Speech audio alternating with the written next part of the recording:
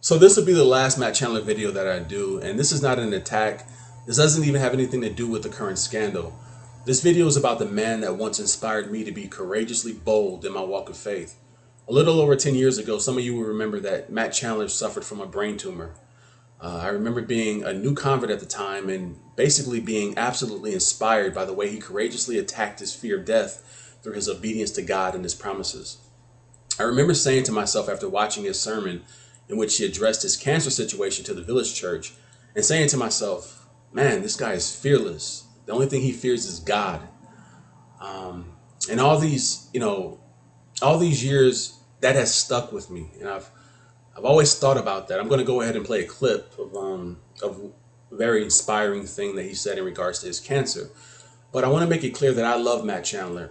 And over the past couple of days, I've been dealing with my own thoughts in ways in which I may have handled the news regarding his scandal, reminding myself to stay low, to stay humble, and most importantly, to love.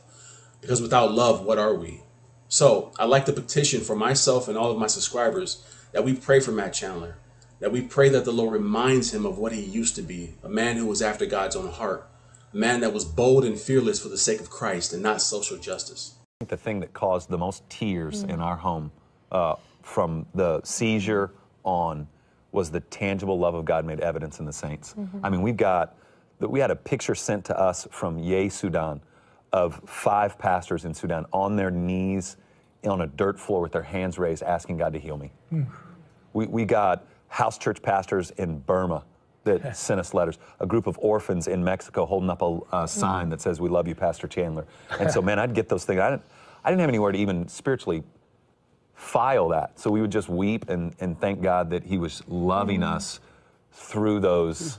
And then the lines that were crossed. And you know, I mean, the kingdom, God help us, Holy Spirit help us. We're just so, we've been trained to see through the lenses of what's wrong with it.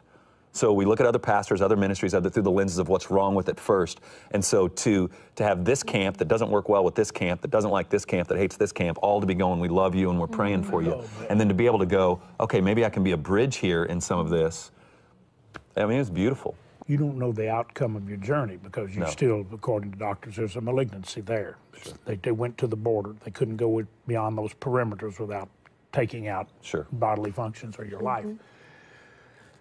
So we know God heals. Absolutely. And we know we all want you healed. Yes, sir. How do you line all that up? I think the thing that I've said to Lauren on multiple occasions, and I know it's so much more than a child story. I hate that we've made those great Old Testament narratives children's stories, but the Shadrach, Meshach, and Abednego, when they say, he can, he will, and even if he doesn't. And so that's where I'm standing. He can heal me. I believe he will heal me. I believe I'm going to be an old, surly Baptist preacher. And even if he doesn't. Who loves everybody outside the Baptist fortress. That's right. That's right. That's right. That is absolutely amazing. Absolutely. But even if he doesn't, and that's the thing. I mean, I read Philippians 1. I know what Paul says. If I'm here, then let's work. But if I go home, that's better. And so, I mean, I understand that.